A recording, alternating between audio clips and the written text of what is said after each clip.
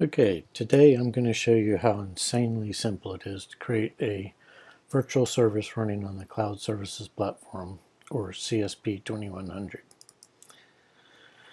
First we'll log into the GUI, the Graphical User Interface, and create a service. I'm not going to go into all the details with all the options, I'm just going to show you how simple it is to create a service. So we're going to call this, we're going to create a CSR 1000V. I'm going to call it CSR GUI since I'm creating it in the GUI. And we'll put it on CSP1. The image name will be CSR image here. I'm going to add 2 NICs, so we'll have 3. We'll come over here and put this one on the management. And we'll put these other ones on the 10 gig interface that's been port channeled.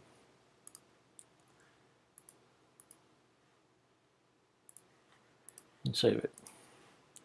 Then we want to come up here and actually create 2 cores, 4 gigs of RAM, and 10 gig hard disk space. And hit deploy. And we have just created a CSR 1000V being deployed on the Cloud Services Platform. So the next thing we'll do is we'll go in and look at it from the CLI perspective. And we'll log in.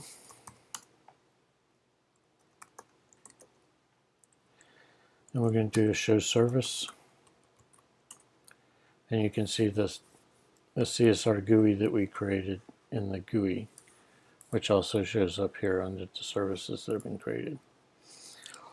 So we're going to go and find that in the configs. We're going to do show run. Make this bigger.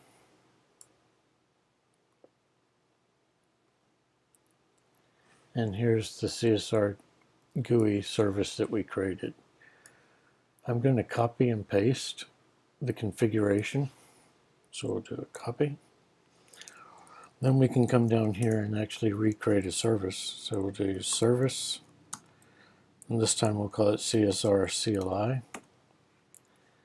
We'll paste that configuration in, type commit, and we have just created another service. So we'll do show service again.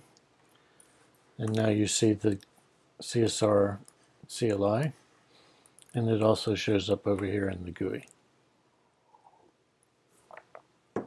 And last but not least, what we'll do is we'll actually create one using an API. So I'm going to copy this API call.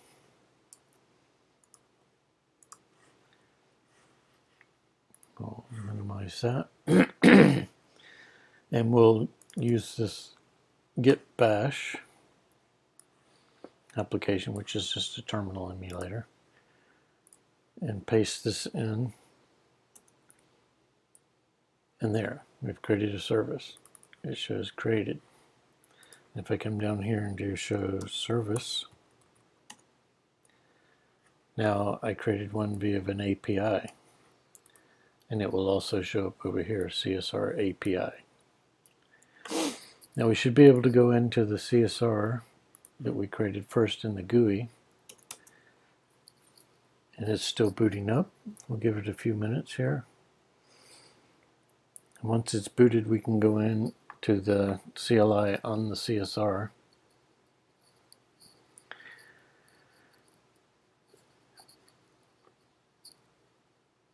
And we should be good.